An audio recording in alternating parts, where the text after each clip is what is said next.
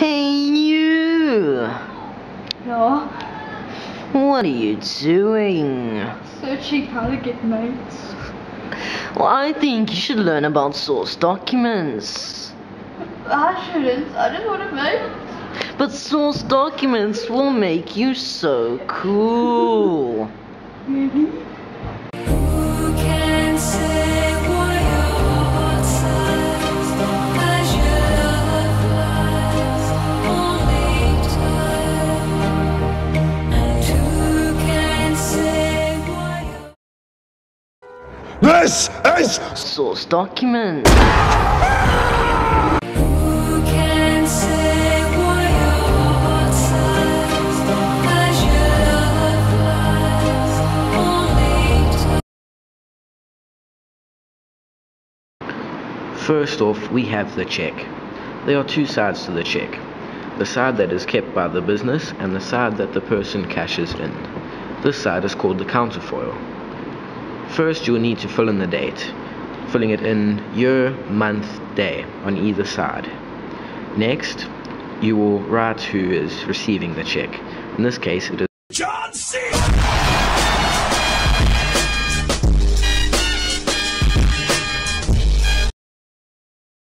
R. Rasul, written on both sides again.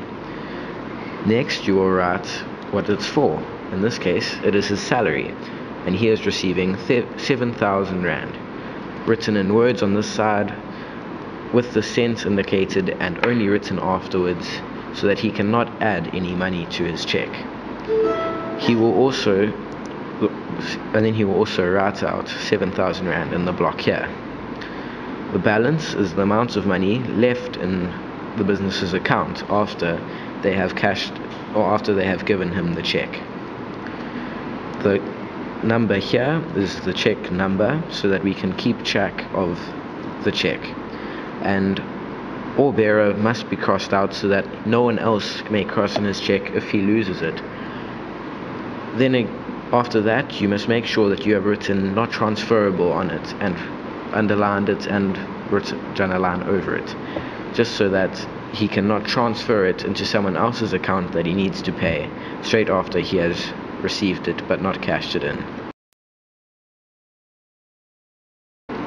Next, we have the receipt. At the top of the receipt is the name of the business issuing the receipt.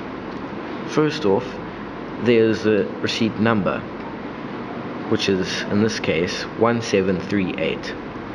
Next, there's the date, written year, month, and day.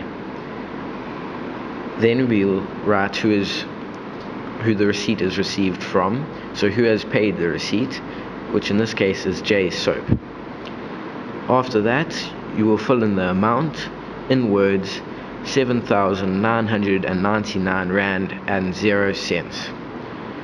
Now you'll write the same number in the block with a dash next to it, indicating that there is no cents. Then you will write what it is received, what he has paid for, which in this case is the PC tower that he has just upgraded to. And last, we will write the employee's name who has issued the receipt.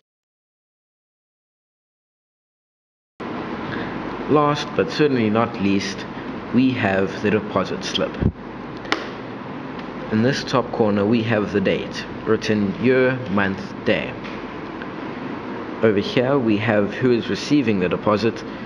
J Soap, who is a very lucky man, is receiving the exact amount that he just paid for his new tower. Over here we have the account number. After that we have Mr. J Soap's number in case there are any hassles in issuing the deposit. Last, we have his signature indicating that he has received the deposit. After that, we have the depositor's name, who is depositing the money into J Soap's account. Up in this corner, we have the notes.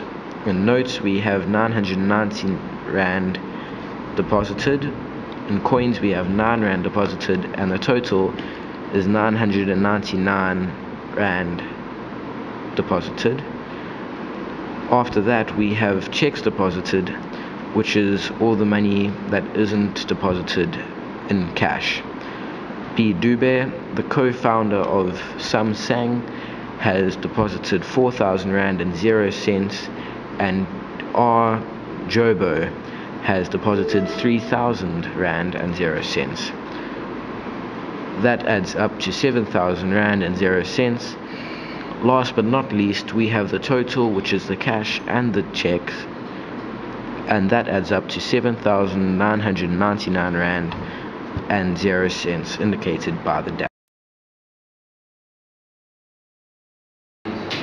Look how many mates he has now. Works. Now, so the days. Who can say